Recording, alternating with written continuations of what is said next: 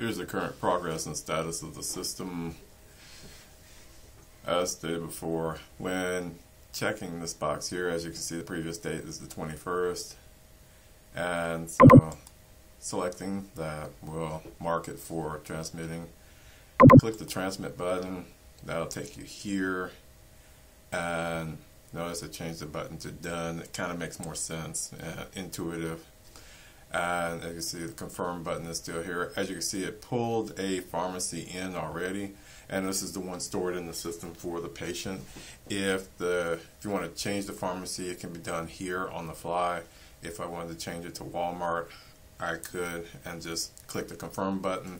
That would save the new pharmacy to the patient's chart, and then it can continue on.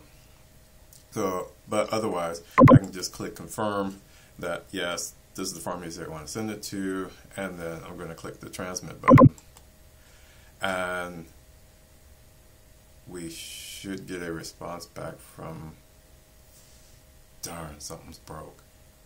Oh, there it is. Alright, so it was just a little slow, and there we go. So we're waiting for Weno to get back to us about this validation error, and there it says schema does not validate, but we're trying to find out why it's not validating when I know before we built all of the rest of the stuff, we validated the script. So it's wait now for them. We'll go ahead and get some other stuff done while we're waiting on them, but in the meantime, this is our progress to this point.